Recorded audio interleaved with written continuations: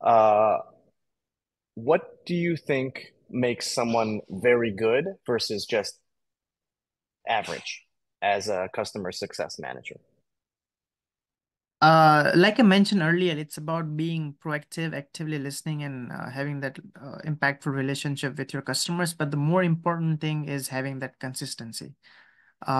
Because you can do this for a month, you can do this for 2 months, but doing this day in and day out, that's what's important. So, and that's what differentiates because like this is dealing with customers. Sometimes you are having good days, sometimes you're having bad days, but having the same mindset every day, it's a difficult, and that's what differentiates between a great customer success professional and probably an average customer success professional. Okay, yeah, that's good. I think that's really what they're looking for, right?